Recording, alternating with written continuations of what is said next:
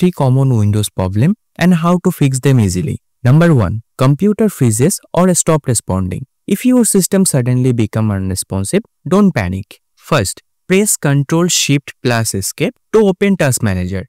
Look for the app that's causing the freeze. Select it and click in Task. If that doesn't help, search for Windows Explorer in Task Manager, right-click it and choose Restart. This will refresh the desktop, taskbar, start menu and file explorer without closing any open apps or file. Still frozen? Press Ctrl+Alt+Delete and either sign out and sign back in. Or simply restart your PC.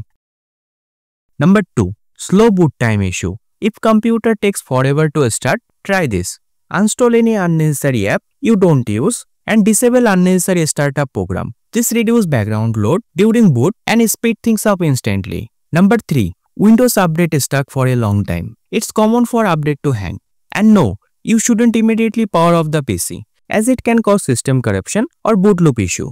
But if it's been stuck for over an hour, here is what you can do. Hold down the power button and perform force shutdown. Yes, there is a risk, but usually Windows roll back to the last stable version and retire the update later.